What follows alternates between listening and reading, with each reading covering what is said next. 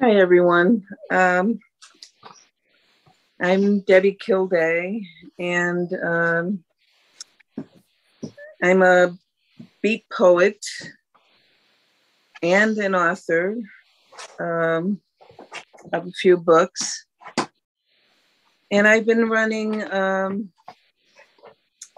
I started the National Beat Poetry Foundation to continue the work that basically Jack Kerouac started with Allen Ginsberg and William Burroughs, so that the beat poets community would not die off. You know, we're a new generation of beats, and I create events to give everyone a voice and have a chance. It's kind of challenging during COVID though, but we do have Zoom, so it's working out a little bit. What is beat? What is beat? He asked me what beat was, so I told him beat is not a what, beat is an it.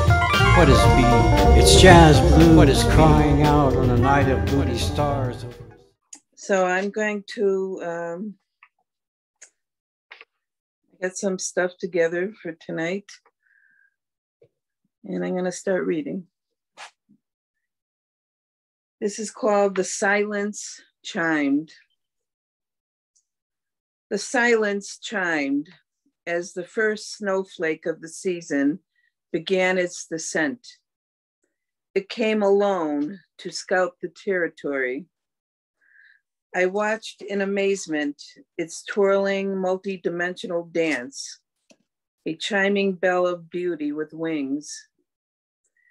It flittered silently past me, sticking softly to the earth.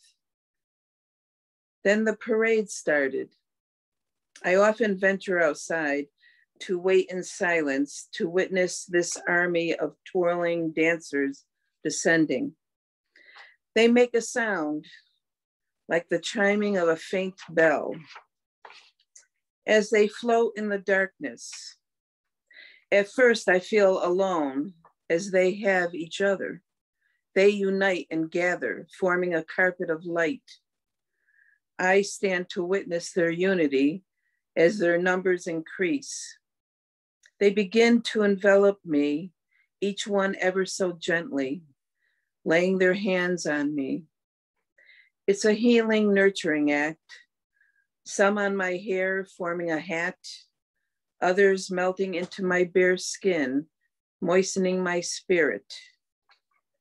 They aren't just snowflakes, they are nurturers, bringing sustenance and hope for the future.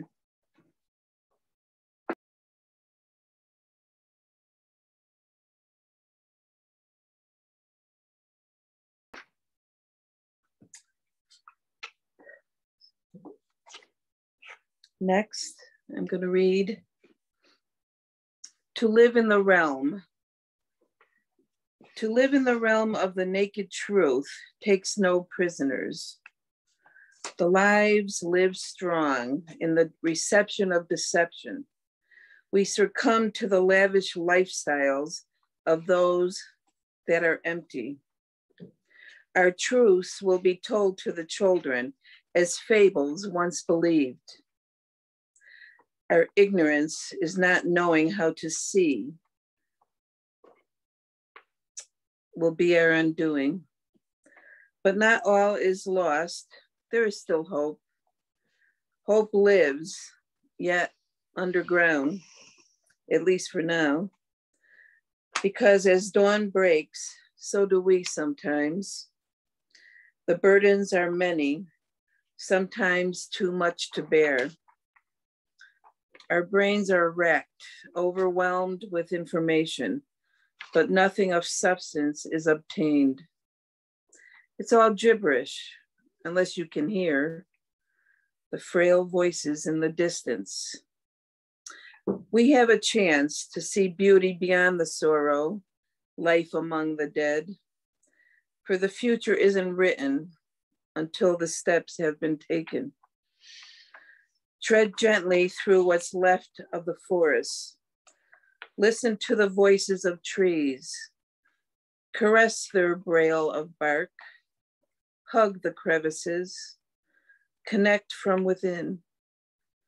They can teach us, but only if we can learn. I'm just an ordinary woman, nothing extraordinary, just plain ordinary. I did what was necessary to survive. My poor beginnings were only poor for lack of the dollar. Instead, I was gifted with natural surroundings that nature provided. Things like clean water, clean air, breathing peaceful surroundings, enough food to satisfy, making me appreciate the thing that sets me apart. I'm just an ordinary woman, working hard to create something extraordinary. I never give up. I keep on creating a better version of myself. I'm not legendary, not living extraordinary. I'm just here living life. My beat beginnings have only forced me to redefine the word beat, which to me means to keep evolving.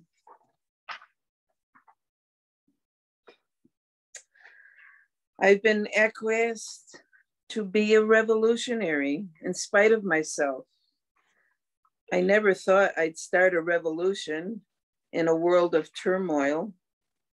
Instead, I envisioned myself as sympathetic, taking in the ones in the know, the ones whose words did not matter to most, but touch everyone. Instead, what happened was an evolution, a generation known using the ways of those whose words were not accepted by those who follow the norm.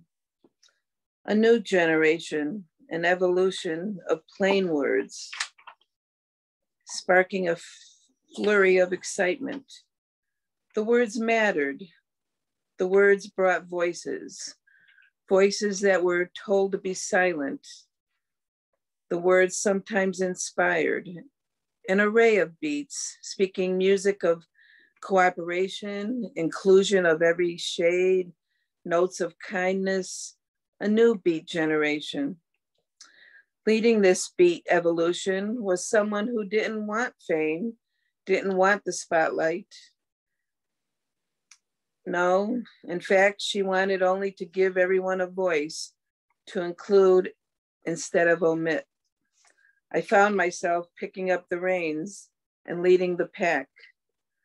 I started a beat generation evolution. What is B? What is B? He asked me what beat was, so I told him beat is not a what, beat is an id. What is B? It's jazz blues. What is crying out on a night of moody stars? It was 10 a.m. I was working the day shift at the Kerouac Cafe and Bookstore. That's a place I made up. Not many people read books anymore, especially poetry books. They also have no use for people most of the time, unless they can use them for some reason or another. As I sat on an old piano stool that had been there since the beginning of time, long after the old player piano had been sold and taken away by antique dealers, I started to watch the expressions of people passing by the front plate glass window. I was positioned in such a way that I could see everyone passing by on the sidewalk, but also beyond that. I saw passengers' faces riding by in the cars on the street too. Some sad, some glad, some looking like they were moderately mad. There was one cute little brown-eyed girl clutching her dolly and laughing at what her dolly seemed to say. People are funny creatures. They don't give you the time of day. Oops. They are rushing to get to nowhere, worried they will miss something. Yet they don't know what that something is. Most look determined to reach a certain destination. They have no time to stop in the cafe and bookstore, grab a cup of joe, indulge in a little conversation, read some spontaneous prose. In the Kerouac Cafe and bookstore, we have some real smooth jazz playing in the background. Me? I take my coffee black, and when no one's looking, I may sneak a little drop or two of fine bourbon in there just for flavor. I've read all the books in this place, listened to the extensive collection of jazz available here. I'm a thinker. I ponder the reasons why I'm here, where I've been, where I'll go next. I used to make plans for a life. I was just like one of those poor souls outside rushing to nowhere. Time is cruel. It passes quickly, just as the people do in your life. I've determined there's no time worth the time it takes to love someone. I used to look forward to seeing my love, rushing to meet them. There weren't enough hours in a day to spend. In summer, we used to go on little picnics in the woods, lying on a fuzzy old blanket, looking lovingly at each other. Once a little bird perched above us on a branch, watching us entwined in each other's embrace. The bird flew away just as my love did. Life is lonely now. I sit on this old piano stool, listening to sad music, sipping tainted coffee, staring out a window, watching people pass me by.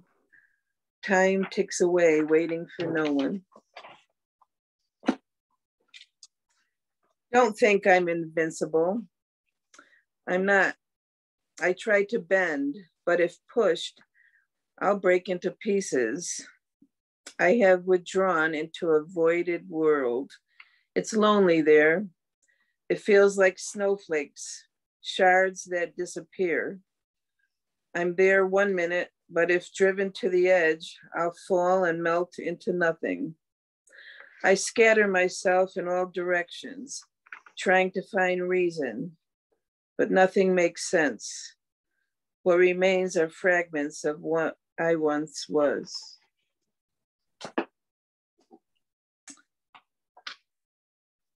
Let love reign. The world was filled with green. Music of birds was the theme.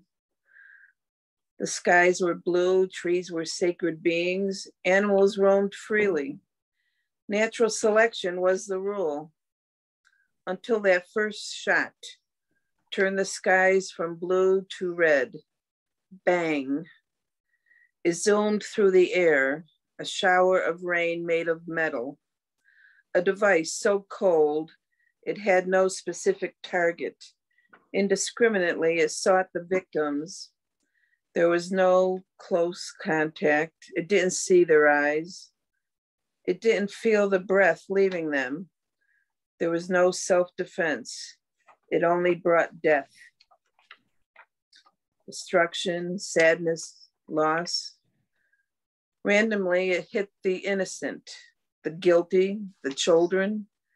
None were ready to succumb to its violent fire. The burning strike of death, the piercing bullet, draining their life. Nothing was left but the empty shells, the broken skin, the oozing blood from the heap of cold, colorless flesh. Who do you blame for these happenings? What type of being kills without conscience? Why have these happenings been accepted? Why are we numb to it? Who fights for continued violence? I continue to ask these questions, one victim at a time. What beauty do people see when choosing a gun or any weapon?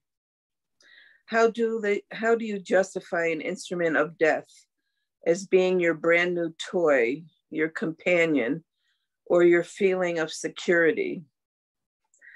Most won't listen to my words. My words are plain. They have no flair.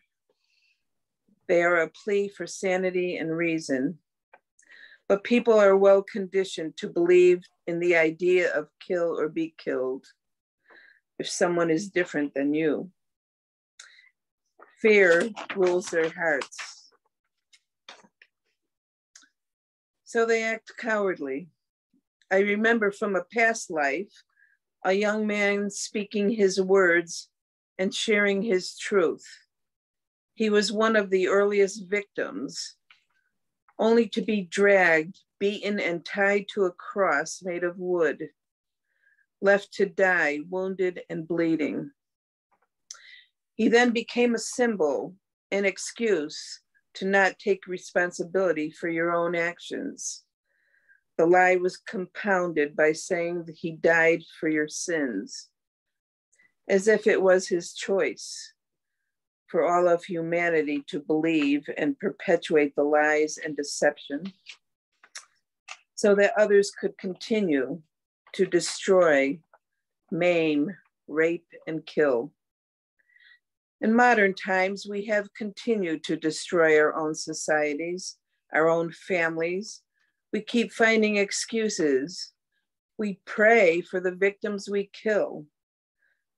I meditate with my actions. I breathe in the air. I worship my home, the earth. She is my symbol of everlasting life. I preach peace, love, and kindness. Heed my words. They bring gentler times.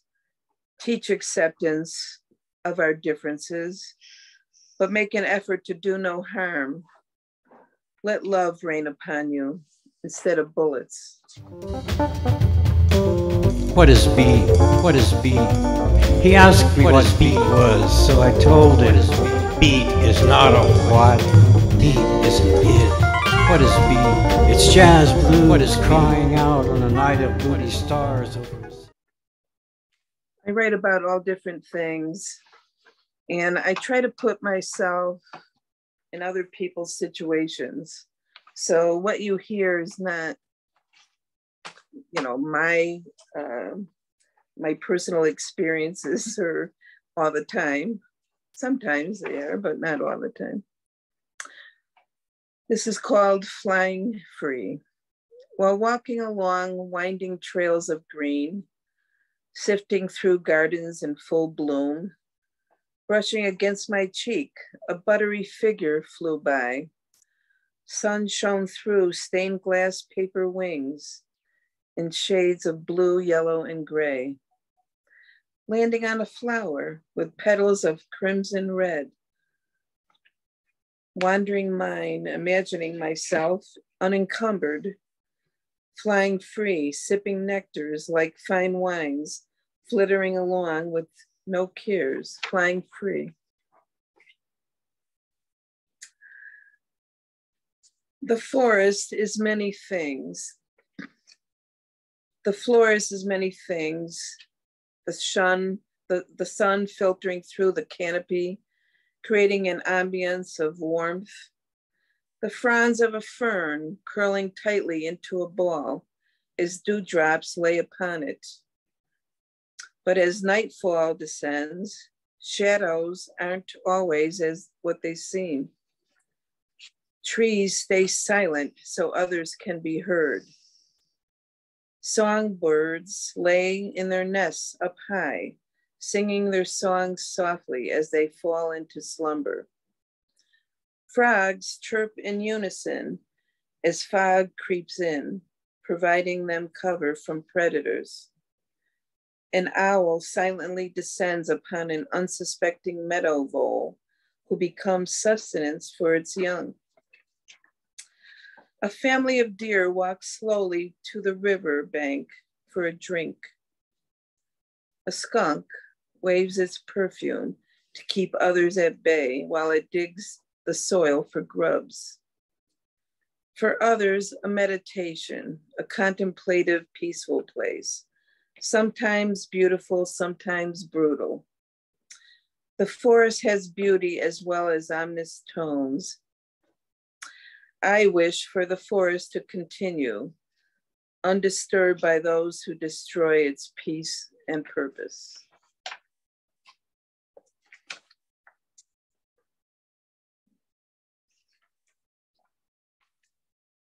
This is a true story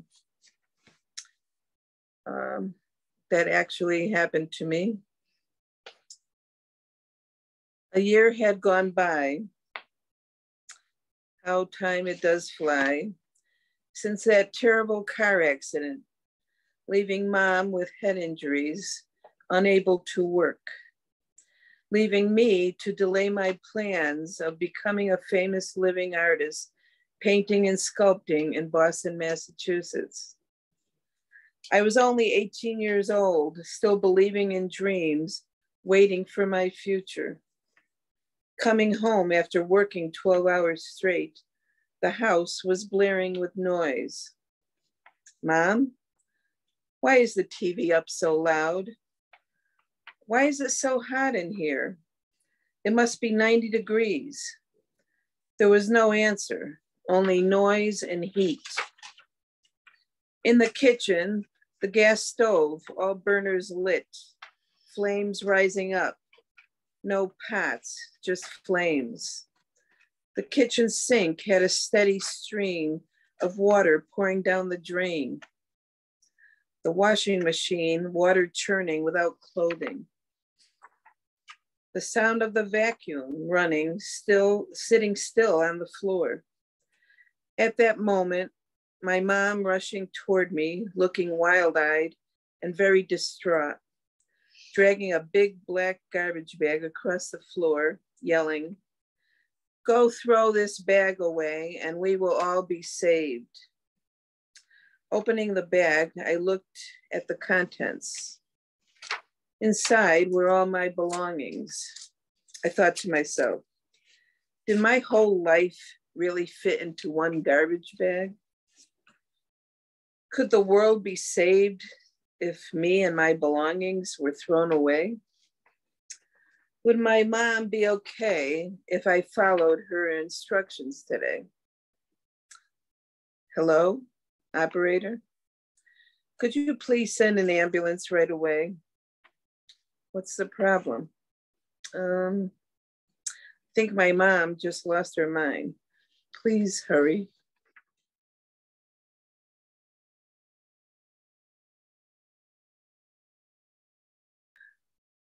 Our two eyes met. Our two eyes met. I saw a soul I recognized from long ago. We are not strangers, though we just met. Lost from worlds past, we now connect. What connected us meeting for the first time? Was it a look or a feeling? How do you recognize a familiar soul? I would have to say, I felt it, but saw it in your eyes. I do not want to lose you again, but how do I claim you? I don't even know your name. Do you feel the same? How many lifetimes did we spend together? I do not know. Our two eyes met. I saw a soul I recognized from long ago. You seem to recognize me too. You smiled and are approaching. Maybe the connection is never broken, just delayed. All I know is a feeling. Whether it's cosmic or earthly, I will explore you, my new and old friend.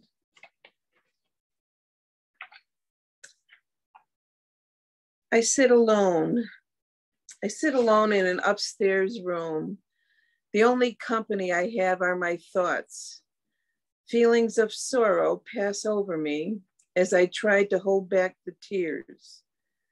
Thinking of happier times when I had someone who seemed to love me, only to leave me for a more exciting and younger version of myself. At least that's what I imagined to be the reason. I sit in a comfortable cushioned chair, looking out the multi-paned window overlooking the landscape. I see the sunlight filtering through the trees. The river moves slowly in the background. It is winter, a time when things die off, just as my relationship had come to an end. It's been years since he first kissed me. On the banks of the same river, only a few miles downstream from here. He told me then he wanted only me, would never love another, and made me promise to stay with him forever. I promised him, but now I realize his promise and words were empty. He would leave me when a better option came along. That time had come now. Some would say years of love is something to be treasured, but the same years now are viewed as wasted energy on someone who did not know the true meaning of love. The sun is now starting to fade. The day turns to night. I came to this place to escape my loneliness, only to feel utterly alone and helpless. My thoughts are my only companion. And I'm going to end with drowning. Loneliness rips at the heart like broken shards of glass.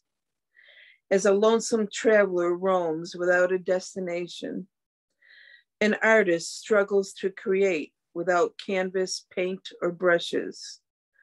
A hiker is lost in the wilderness with no search and rescue. The burdens of life bring frozen tears that melt into quicksand. I'm drowning. Thanks, everyone, for listening. Way to go, Deb. Way to go, Deb. Deb, thanks for There we go. Yeah. Well done, Deb. Well done.